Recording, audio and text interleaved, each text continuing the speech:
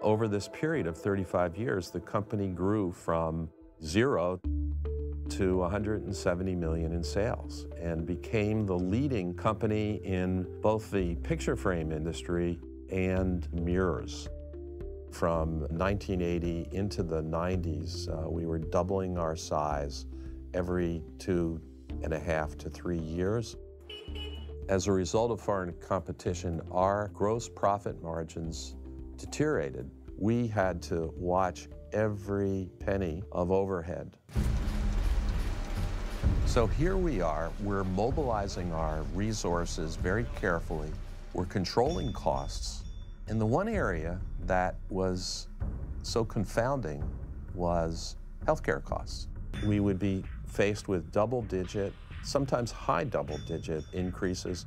The premiums in total for healthcare costs has actually doubled over the last 10 years. That's an exorbitant increase. That's more than any other expense has increased over that same 10-year period. After years and years of incurring these significant cost increases, I started to look into healthcare.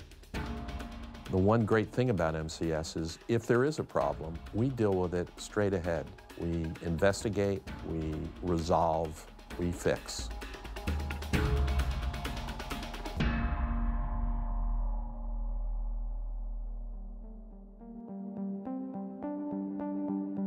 For an average family of 4, this year's number is $23,000. That's what a typical American family insured that way costs. And they have this false sense of security that they're in a plan that provides them protection.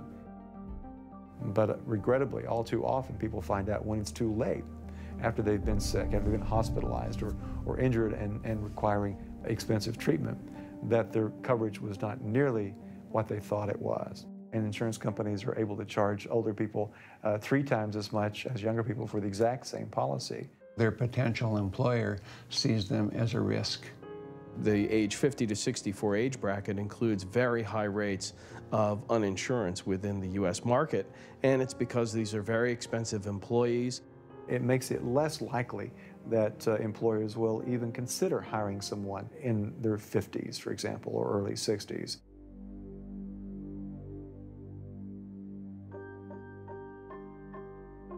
I've talked to people who've told me they've not gotten a raise in 5 years because the money they would otherwise have gotten in raises has gone to insurance companies.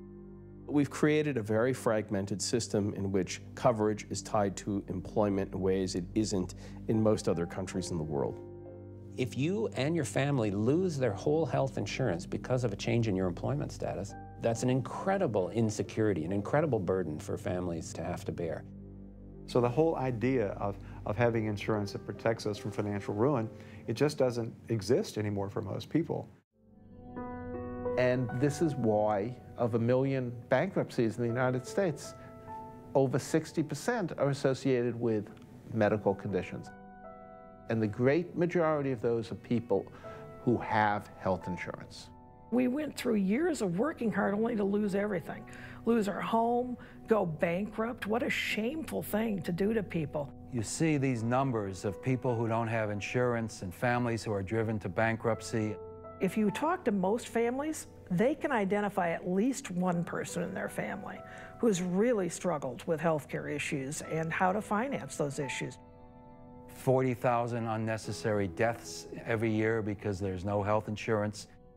And these are real people who are suffering and who are dying. Of course, I had health insurance, but I never actually thought a whole lot about it. I paid the premiums. I wasn't using anything that much. My out-of-pocket expenses were pretty much nil. But then Bill got sick, and he was hospitalized.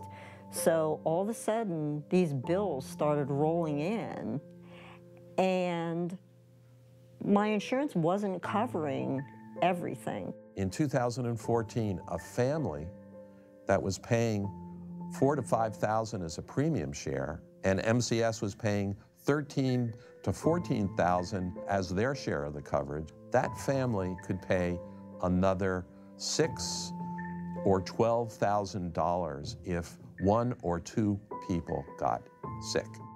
We're up around $10,000 in expenses.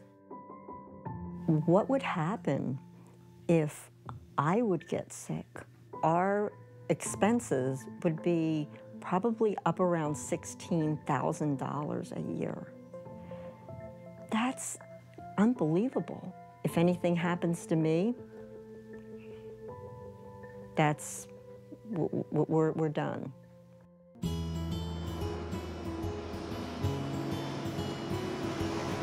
My father, late in his life, was an over-the-road truck driver. He had some modest success and kind of went from one truck that he drove himself, buying a second and third truck, and ultimately having a couple of employees that drove for him. He had achieved, in some very modest and small way, late in his life, the success that I think he always had dreamed of. Unfortunately, he suffered a kind of catastrophic truck accident where his truck actually flipped over a guardrail and landed on the highway beneath him. I will never forget being there when he woke up in the ICU, and his immediate reaction was to try to rip the lines out of him and get out of there. And I said, you know, Dad, it's okay, you're in the hospital and you're in the ICU, it's gonna be all right. And he said to me, no, you don't understand. He said, I can't afford this. I gotta get out of here. And it bankrupted his company. So the two folks he had working for him didn't have a job anymore.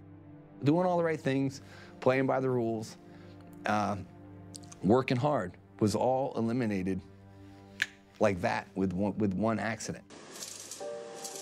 Every employer I know, and I'm talking about small to medium guys mostly, they dread the next hike in their insurance rates. So we've got people who fear they're going to be put out of business if they have one employee or one spouse or one child that has some kind of a huge healthcare event. The current costs of the system are becoming intolerable. And as they become intolerable, their business naturally is going to look for other solutions. It distracts businesses from doing their primary function, precludes them being able to budget for hiring, for investment, for expanding their enterprise. Why are we creating an extra hurdle for business? It's tough enough out there. You know, why are we making it harder for people to provide goods and services to the American public while employing people and providing tax revenues? I often ask folks that I work with who own businesses, tell me one thing in your business that you spend, the kind of money you spend on health insurance that adds no value to your business. There's a middleman, an insurance company, that isn't improving your employees' health, that isn't saving you money, and that is not doing what's best in the best interest of our economy. Healthcare costs are going up 2 to 2.5% above the projected growth of gross domestic product. So it is running away from us. Healthcare costs have gone up to $3 trillion. We've gone from 7% of the economy back in 1971 being healthcare to 18% today. When the rest of the world is spending less than 10% of their economies and getting health care to all of their citizens. There's been a reduction in consumer purchasing power that can be directly associated to the increase in medical costs in the country. If you now have a $1,000, $2,000 deductible, that is money that is not available for you to get a new car. More disposable income to spend translates into more demand for the goods and services that employers are in business to produce and sell. In the city of Philadelphia, where school teachers are being laid off by the thousands, and where classroom sizes are escalating above 40 students per teacher, and you don't have proper security in schools. Children are being taught on the 4th and 5th floors of buildings that don't have air conditioning or proper heating. We are undermining our capacity to function, let alone compete as a society, because of the rising costs of health care.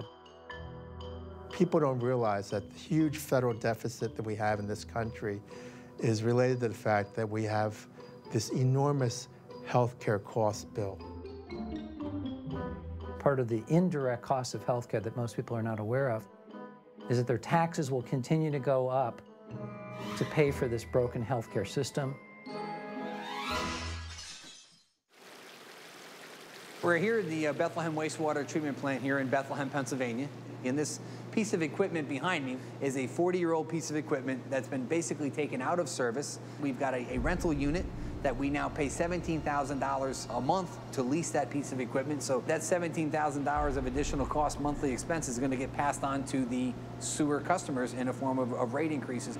And this plant in general is just one small example of what the true impacts are of the spiraling costs of healthcare and our inability, whether it be here in the city or as a country, to address the infrastructure needs that we have throughout this country.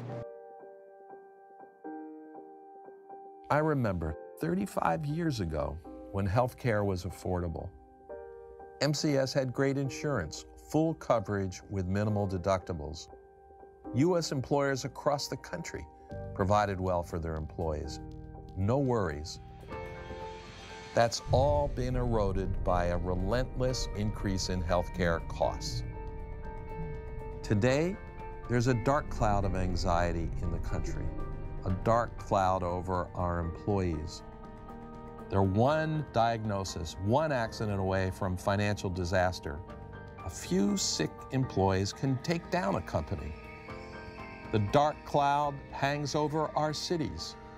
No money for infrastructure, no money for schools, high taxes. That dark cloud hangs over our whole economy, causing flat wages and no money to spend to fuel real growth. It's a problem that we have to solve. The U.S. has one of the shortest lengths of stays in hospitals of any country, and we're told we have to shorten it. We go to the doctor about 4.2 times a year. The Japanese go 13 times. So we're told that we use too much health care and we have to restrict access to save money, when in fact we're below average when it comes to comparable countries. The whole system is set up to discourage people from using health care. The insurance companies are specialists at figuring out ways of covering less or paying less the sicker you are. One of the reasons I left the industry was because I was expected to be a cheerleader for consumer-driven plans or plans which have high deductibles, and to persuade the American public, employers in particular, that everyone needed to have more skin in the game. What the companies were doing to meet Wall Street's financial expectations was to make it less likely that people could get care that they needed, that they could afford insurance. And that's when I decided that I had to find some other way to earn a living. I was being paid, in my view, to mislead people, and I couldn't in good conscience keep doing that. Medicare, and they talk about that it's broken, that it's unaffordable, that the costs are escalating. And this is an enormous distortion of the reality of Medicare. In fact, Medicare has been a runaway success. Well, Medicare can take care of the sickest and the oldest in our society, and they can do it actually at far less cost than the private insurance companies could do it. They don't have the same kind of cost that the private insurance companies have. They don't spend enormous amounts of money on their sales and marketing teams and on advertising. And they don't need to have an infrastructure in which they're going back and forth with healthcare providers on a daily basis to try to determine whether or not something is a covered benefit, which is also something that eats up an enormous amount of our premium revenue. I was the administrator of the Centers for Medicare and Medicaid Services. It runs both of those programs and the Children's Health Insurance Program. We had 5,500 employees in that system to cover the whole country. Our budget, the amount of money going out to the healthcare system, was about $820 billion a year, nearly $1 trillion. Total overhead budget, that is the administrative budget that I had, was about $8 billion, 1% of the total. That probably undercounts, so let's make it 3%, 4% of the total budget. Right now, by policy in this country, under the Affordable Care Act, we are trying to argue insurance companies down to 15% overhead. The American taxpayers are saddled with the poorest in our society and the oldest, and those who are with chronic disabilities and those on dialysis. And we're putting them in the government programs and saying, all you healthy people from 18 to 64, we're going to hand it over to private insurance companies. And still, even with doing that, Medicare manages to actually control healthcare costs better than the private insurance companies can. It's the system as a whole that creates the inefficiency. The fact that there are so many different payers and so many different plans and so many different ways in which bills have to be made and collected. So having multiple insurances and having multiple ways of even billing for that patient is adding to the inefficiencies of the patients. You look at quality and variability, they're opposite of one another. The more variability that you have, the more entities, provider, payer, insurance manufacturers, and so on, the more chances of error, the more inefficiencies, the more cost. One of the reasons why hospital bills are so high, why we are charged so much by doctors, is because they have to spend a lot of resources. They have to hire staff who do nothing more than engage in a nitpicking war with insurance companies on a daily basis to make sure that they are getting paid appropriately. It makes me angry to see so much waste in healthcare, that there are nurses who are pulled away from actually providing hands-on patient care, and they're pulled into administrative duties. And they're pulled into those duties because we have an incredibly complex billing system.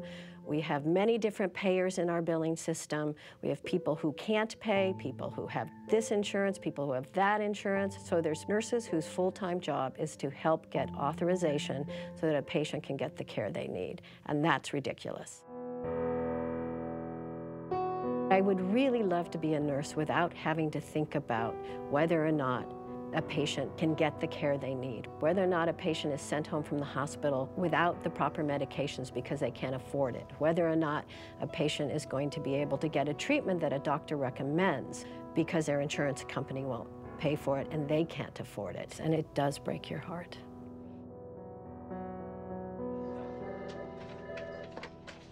We, as a small practice of 5 doctors and 1 provider, deal with about 20 different insurance companies at this point. We have a middle office that has 3 people in it and an office manager that deal with essentially insurance issues and payment issues all the time.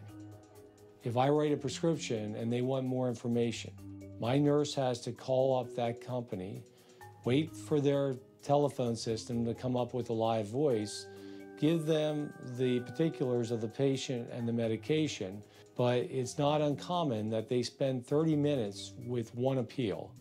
So we're trying to figure out the game so that we spend the least amount of time doing that kind of baloney. Every physician spends $84,000 a year just to interact with the private health insurance industry. Doctor wanted an MRI ordered. Patient was in excruciating pain, unable to walk. We attempted the MRI and we were told no. Patient had to have 6 weeks of physical therapy.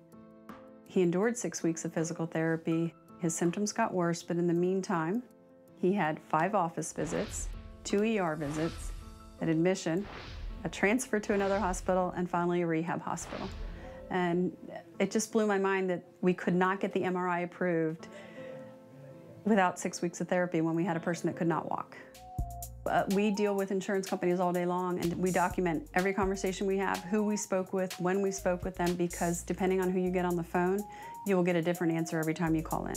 If we did not have the staff that we did, we would not be questioning half of the claims that we do. It's very time-consuming and it's extremely frustrating. So insurance companies increasingly are the force in the room, unseen but powerful. When you're in the hospital room, that's who is really driving a lot of the decisions that are made. How long you're going to be in the hospital, what drugs you're going to be given, what access to providers or tests that you have. Those things are increasingly driven by the insurance company reimbursement.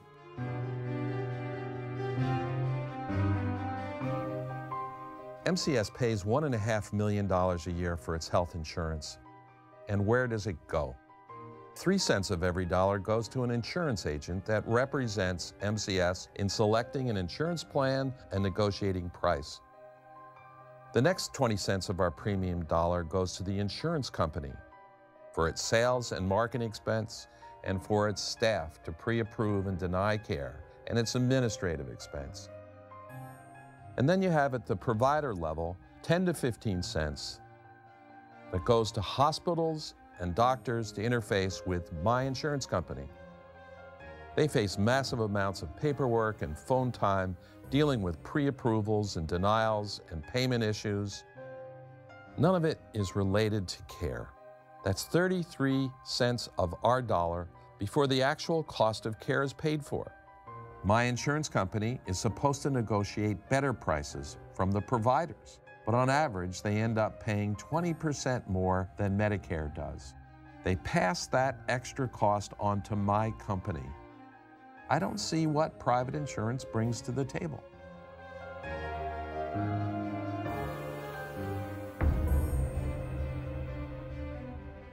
What keeps insurance company CEOs up at night is the worry that other CEOs that will eventually come to realize that they add more cost than value to our healthcare system, and that more and more employers, corporate executives are beginning to understand that. When you have a publicly accountable system, as we could have with single payer, you can have less confusion. Over and over again, we're hearing the same plea.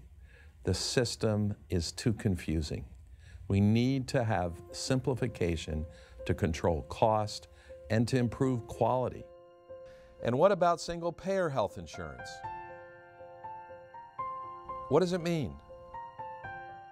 We get rid of the hundreds of complicated insurance plans, and we have one comprehensive plan that covers everybody. It's simple and efficient. You go to any doctor or any hospital you want, present a card, and you're covered. There are no deductibles, no out-of-pocket expenses, and no contentious pre-approval before treatment. Everybody is covered. Nobody is left out. Single payer is not a government takeover of healthcare. The doctors and hospitals remain totally independent, just like they are with Medicare. If I told you that every one of your employees could get the health care they need guaranteed, that your costs would go down, everyone would pay less and get more, you might be skeptical. But the truth is, most every country in the world does that.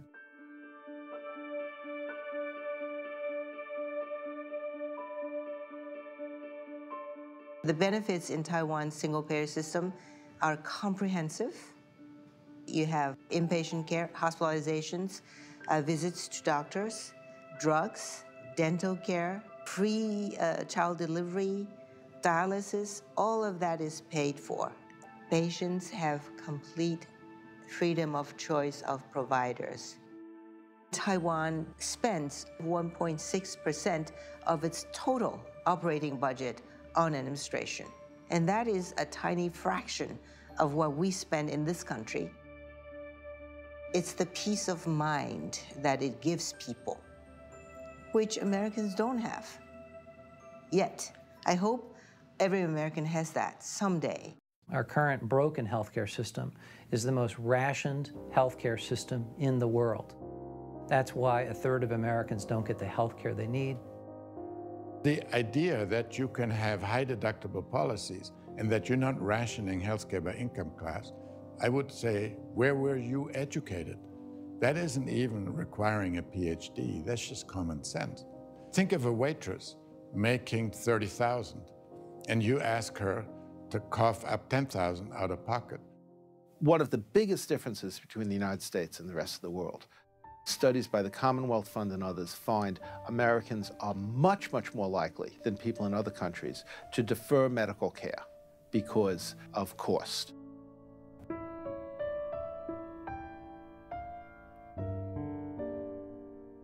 We have a large number of people dying from causes that should be preventable. So when one takes all these causes of death, which one should not die from given access to appropriate and effective medical care, The US comes out as number 19 compared to France, which in fact is number 1, or Australia, which is number 2.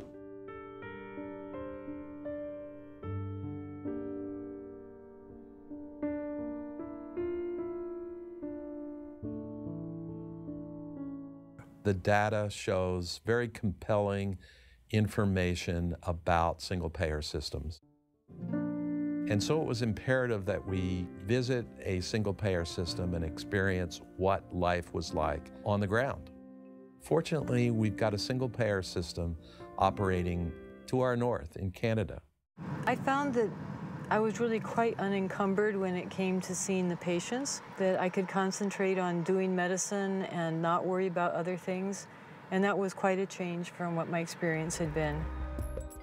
And then I worked in community health centers in Oakland, California for many years. I was the medical director there and the medical director also of a consortium of community health centers also in the East Bay area. I left there in 2004 and moved to Canada. Sometimes when I'm driving around here, I think, oh my gosh, you know, I'm back in a Marcus Welby episode or something. First family practice department meeting that I attended here in Canada was quite an experience. People actually seemed happy. No one was talking about the latest outrage that had occurred from some insurance company. No one was complaining that they couldn't see their patients anymore. As a Canadian physician, I sort of laugh when I hear people talk about government, you know, telling me what to do or government-run healthcare. That's certainly not been my experience of working in the Canadian healthcare system. I have an enormous degree of clinical autonomy. People seem to think that because there's a single payer, that you are working for the government. You're an employee. They tell you what to do. Nothing could be further from the truth. Just take a listen and see how blood pressure's doing today. I'm in practice. I'm a small business person. They're not running my business for me. They don't come in and review me and tell me, you're not doing this right, you're not doing that right. They're the ones that pay me for the work that I do. This is what I do to bill for one patient. I bring up the patient, click on new, type in the codes, a billing item and a diagnosis code. The date is already filled in for me. I create bill and it's done. It is very simple. You know, basically, you come in, I see you, I send off a bill. 2 weeks later, there's money in the bank. Patient doesn't have to pay.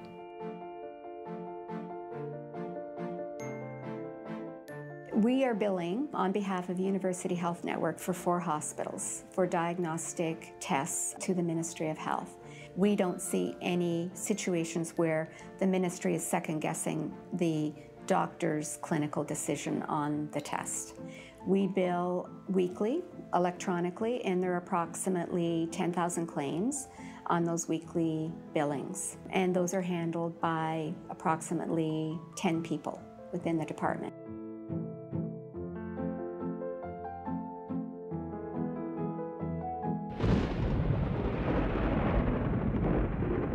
This myth about Canadians dying on waiting list is simply that. It's a myth. When people have something really urgent that needs to be dealt with in the Canadian healthcare system, it gets dealt with. The notion that having a single payer somehow causes wait times is not actually borne out by the international evidence on healthcare system design. We see healthcare systems internationally where it's a single payer system and there's virtually no wait time at all, Taiwan being a good example of that. We see systems that have multi-payers where wait times have been a big problem. There's a lot of mythology out there that somehow there's a big tax burden or a big cost that comes along with the Canadian publicly funded model. In my 25 years as a cross-border tax consultant, I'd say I've prepared at least 5,000 US returns and about the same amount, 5,000 Canadian returns. The surprising thing is that even though on an income of $50,000, the tax rates in Canada and the US are about the same, in Canada, that tax covers primary health care. In the US, there'd be additional cost to that person, either through their own insurance or employer insurance. Canada now spends half as much per person as we do in the United States, yet their life expectancy has increased faster than ours.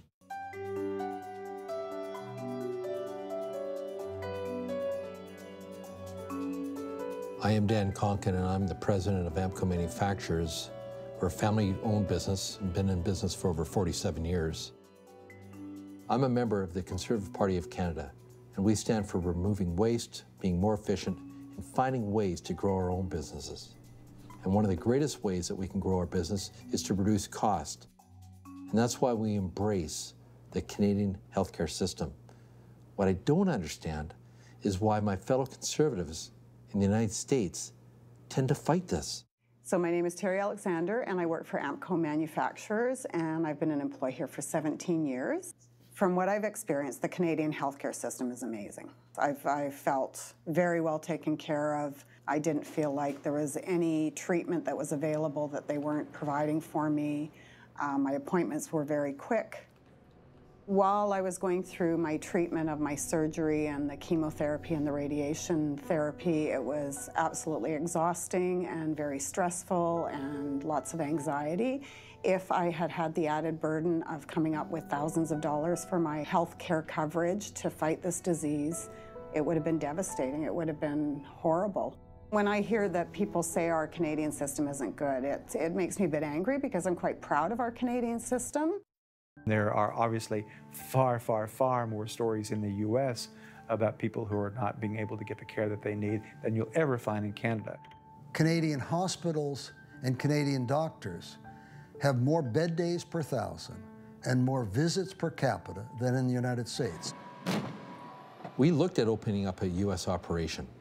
We wanted to be closer to our customer base. We wanted to be closer to our supply base. But the more we looked at it, the amount of cost that we would have incurred by having our company relocate into the United States, just through the insurance coverage costs alone, just made it a non-starter. If I had to increase my costs by over $1 million in my company because of insurance coverage costs, that alone would probably drive me to bankruptcy.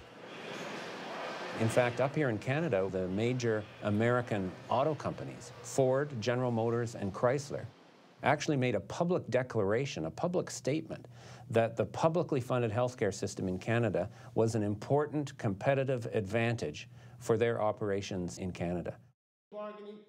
Labor negotiations are always a very contentious thing. And we hear about them today, particularly in the public sector, in state government, municipal government, school districts, very contentious labor negotiations. And almost always one of those contentious issues is health care. If health care is no longer part of the bargaining process because it's now covered under a single-payer health care system, that issue's off the table. And if you look at corporate interests, those usually associated with the right side of politics, the conservative side, their interests are enormously tied to reform of health care. As a business owner and also as a former Republican legislator, I've said that conservatives should be supportive of single payer because it costs less. Talking with corporate executives, a lot of them, I think, get this. They know what waste is. They wouldn't be running successful companies if they tolerated waste in their production system, and they can see the waste on the healthcare side. This crazy transactional system is costing them money without value. Business, when they look at the single-payer model, will come quickly to the conclusion that it is the least expensive, the most supportive of a free market, and will have the most direct effect on their costs of operation. The cost to my company and its employees goes down with single payer. Instead of high insurance premiums with high deductibles, there's a simple payroll fee, like we pay for Social Security. My company gets out of the healthcare business. I did a study myself which estimated 34% waste in American healthcare. The National Academy of Sciences did a study that came between 30 and 40%. The RAND Corporation has a study about 35%, I think it is. 1 out of $3 wasted. 1 out of 3 of $3 trillion is $1 trillion of non-value-added activity in care. It's hard to get that out with a multi-payer system. In every city, every day, there's people who pay $10,000, $20,000, and $40,000 for the same procedure. The doctor doesn't change their quality based on how much they're being paid. In Massachusetts, the Attorney General issued subpoenas to get this information. And what we found, even for people that are health policy experts and thought they understood this area, the variation in what hospitals were getting paid was more dramatic than we thought. How are the prices set? I'll wager you have no idea, and I don't think anybody does. This is a situation where nobody really knows what it costs, and nobody really knows what's being billed because it varies all over the map. And what healthcare systems have learned is that they can charge whatever they want. So pretty soon you've got the MRI that costs $12,000 when in fact it may cost them $300 to provide. You see, there's no accountability. The buck doesn't stop anywhere. The system is not in control. With a single payer, there's more clout, there's more chance to push back, and to push back on prices, to say no to price increases and forms of pricing that just make no sense. The reason traditional Medicare has controlled prices better than the rest of the healthcare sector is because they've controlled hospital prices and physician rates. They don't pay just what people want. They pay according to a more reasonable schedule that's more equitable. The only place in the United States where you get drugs at Canadian prices, the Veterans Administration. The VA, using competitive bidding and a formulary list, gets lower prices, and they pay 41% less on average than does the rest of the United States. The reality is every study, including ones done by the Lewin Group, has found savings from single payer. There's not a single study that's ever been done that says single payer will cost more. Single payer makes economic sense. We save $198 billion by eliminating insurance administrative cost and profits. We save $242 billion by reducing the administrative cost to doctors and hospitals that no longer waste time and staff interacting with multiple insurance companies. We save $116 billion by establishing a fair, standardized fee schedule for hospitals and providers of care.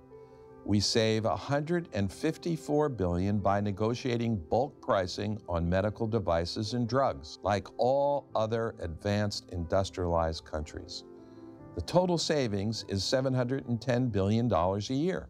The $710 billion in savings means we can lower the overall cost of healthcare. We can afford $77 billion to cover the uninsured and afford $129 billion to eliminate out-of-pocket expenses. It's about shifting resources from wasteful spending to actual care.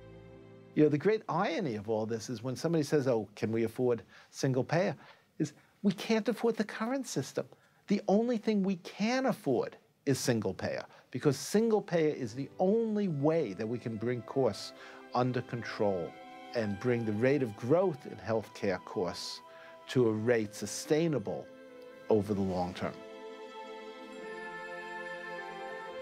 The national movement for single payer continues to expand, it continues to grow. There are well over 20 states that have solid organizations working on both national and state level single payer. It continues to gain the support of Republicans as well as Democrats, business leaders as well as nonprofit leaders. It brings in educators, nurses, doctors. We've got constituents all the way across the board. What I would love to see is that policymakers could come to the table, park their ideology at the door, and just say, what we're going to do here is take a look at what makes the most sense for this country, what makes the most sense for our businesses, what makes the most sense for the people who work for those businesses and for others in this country, what makes the most sense in terms of creating a healthcare system that really is the best in the world. Just imagine what it would mean for this country if we could cut our healthcare bill by 25%. Imagine what it would mean for our infrastructure, for disposable income, for our overall economic vitality. Imagine what it would mean for our business community not to have this albatross around their neck. It would be extraordinary.